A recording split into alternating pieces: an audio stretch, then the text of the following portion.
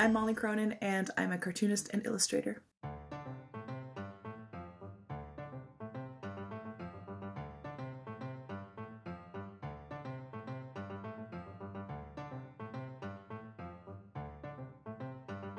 I usually live in Halifax, but I'm currently staying in Elmsdale, Nova Scotia with my parents and sisters. This is my desk where I do my illustration, but it is also my bedroom, and it is also my father's office, and my mother's office,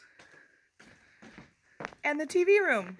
So this is my view, this is my desk, and here's what I look out at, a little patio. Sometimes my dad is out there reading. Oh, there's Luna, my sister's cat. There's my sister who's, oh, hanging out in the hammock because it's finally a nice day. There's every book you could ever want to read. There's even a little fake rat art piece over there by Janice Wright Cheney.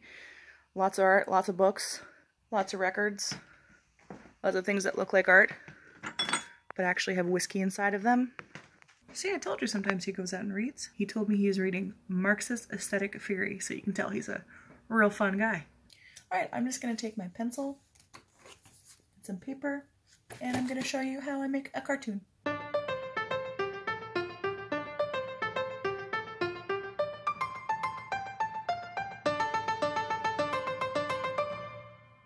So my cartoons usually star me as the main character, and they usually look like this, my little polka dotty outfit.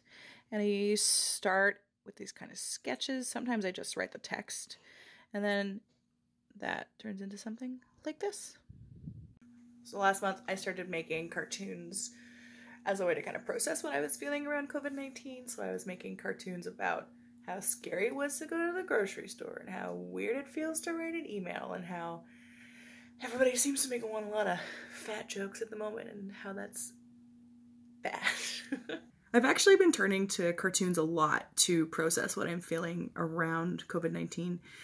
Cartoons, I find, for me, are a really effective tool in this way because they force you to compress complicated ideas into really simple formats. You have to break them down, so I find it helps me kind of hone my focus and figure out exactly what it is that's upsetting me or worrying me or something I want to critique, etc.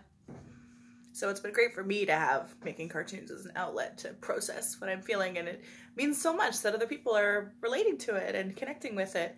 So as long as the world is scary and we need to laugh about it sometimes, I'll be here making cartoons.